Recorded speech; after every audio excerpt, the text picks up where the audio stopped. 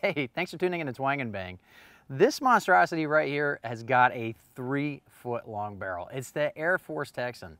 And though there are custom and homemade air rifles that generate more kinetic energy, the Texan's currently the world's most powerful production air rifle. In fact, it generates more kinetic energy than this .45 Colt cartridge fired from my Ruger New Vaquero. When I tested it, I just want to see like what could it do. So I shot it through a 2x6.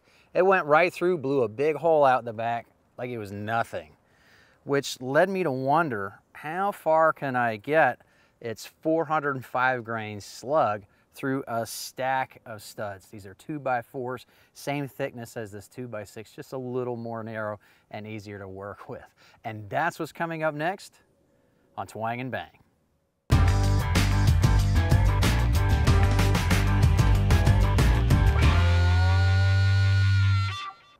This is crazy.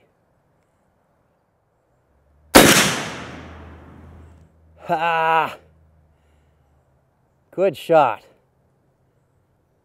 Let's see what we got. As you can see, I lined the studs up with a gap between them so that the slug would be able to penetrate each of them individually instead of them acting like one massive block of wood.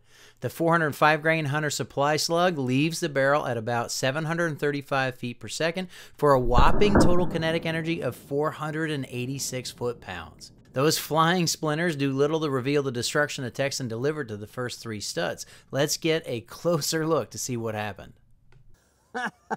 Look at the size of that hole. 45 caliber is enormous. It went right through the first stud, no problem. It went through the second stud.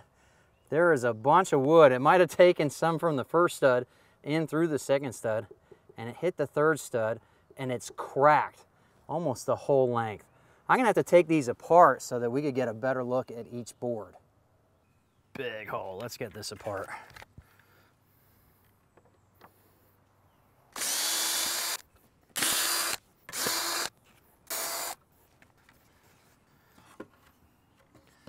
There's the first one.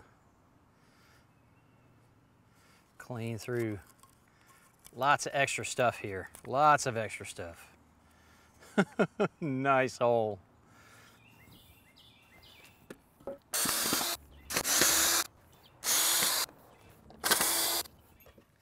And that's where it went in the second board, and this is where it came out the back. There's no getting away from the fact that this is just a big flat slug. And I think it's kind of getting in its own way because it just pushes the wood along with it. And it's probably pushing some of the wood into even the third board. But you can see it's cracked from here to here. And there's the slug right there. I'm gonna pull this board out too.